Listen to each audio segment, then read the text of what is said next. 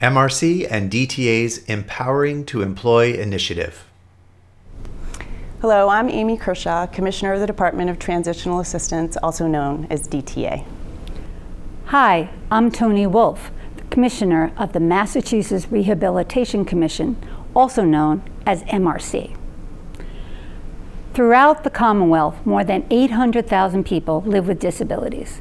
And due to the pandemic, the unemployment rate for people with disabilities has risen sharply.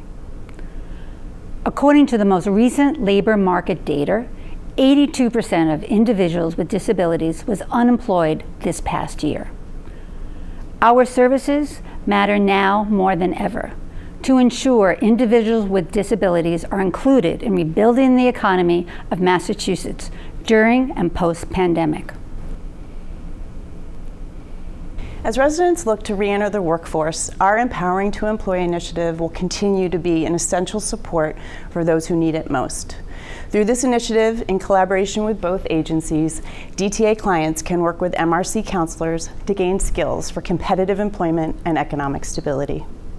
To date, we are pleased to share that we have 414 individuals participating in this program. As part of National Disability Employment Awareness Month, please join us Wednesday, October 13th at 3 to celebrate our Empowering to Employ initiative, the staff who make it happen, and how we can all work together to support individuals and families on their economic mobility pathways. We look forward to having you join us.